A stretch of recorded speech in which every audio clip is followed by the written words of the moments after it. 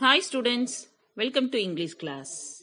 I'm going to teach the most famous poem written by an American author, Robert Frost. Stopping by Woods on a Snowy Evening. Already you learnt a brief introduction about Robert Frost and first two stanzas of the poem. Now we will see the poem as Stopping by Woods on a Snowy Evening. Whose woods these are? I think I know. His house is in the village though. He will not see me stopping here to watch his woods fill up with snow. First line, the poet is questioning whose woods these are. And he is answering, I think I know. So he knows whose woods belongs to. The owner of the woods lives in the village. So here he refers to the owner of the forest. He will not see me stopping here to watch his woods fill up with snow. The poet is watching the snow falling in the woods. So woods meaning forest. Forest that is covered with growing tree. Where is the house? The house is in the village. Who does he refer to? He refers to the owner of the forest. What is the season mentioned in this line? It is a winter season. Second stanza. My little horse must think it queer To stop without a farmhouse near. Between the woods and frozen lake, the darkest evening of the year. His sleigh horse does not understand why his master stopped here. There is no farmhouse near. The poet has stopped between the woods and frozen lake. The darkest evening of the year, that is wintry season. There is no one nearby. So the poet can enjoy the beautiful scene. What is the meaning of queer? Strange, odd. Frozen in ice form. Who is the speaker? The poet is the speaker.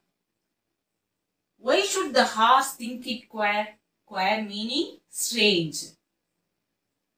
The horse thought it strange because there was no farmhouse near. Where is the poet stand? The poet stand between the woods and frozen lake. What is the meaning of frozen? In ice form. What is the time? It is the darkest evening time. Third stanza. He gives his harness bells a shake. Ask if there is some mistake. The only other sounds the sweep of easy wind and downy flake. The horse shakes his harness bells. Because this is not their destination. The horse seems to be reminding the master that it is a mistake to stop there. Except the sound of the snowflakes and winds, there is no other sound. What is harness? Straps and fitting by which a horse is fastened to a cart or carriage. This is harness. What is the meaning of sweep? Soft and gentle sound. What is the meaning of downy? Feather-like. What is the meaning of flake? A small piece of something. How does the horse communicate? The horse communicates with the sound of harness bells. What is the meaning of harness? Straps and fittings by which a horse is fastened to a cart or carriage. Whom does he refer to? He refers to the horse. Why does he give his harness bells a shake? He gives a harness bell shape to ask the master if there is some mistake. Last stanza of the poem.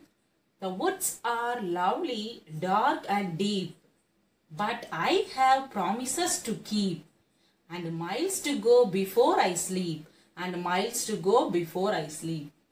So the woods are very beautiful, lovely, dark and deep. The speaker wants to stay there longer, but he remembers that he must leave to fulfill his promises. He reluctantly leaves the place. And miles to go before I sleep, and miles to go before I sleep. The poet reminds himself of his duties he has to do before he goes to sleep. So here sleep symbolizes the death. How are the woods? The woods are lovely, dark and deep. Who does I refer to? I refers to the poet.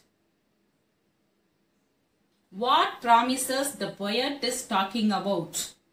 The poet is talking about commitment in his life. Why has the poet repeated the last line?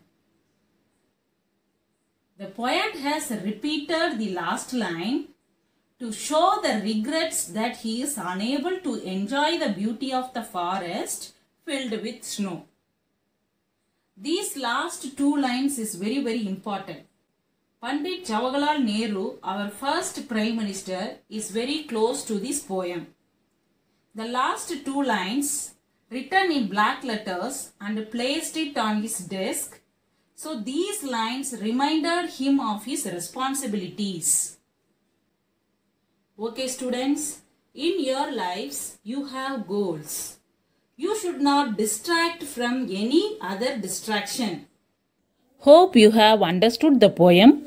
This is a memory poem. Study thoroughly.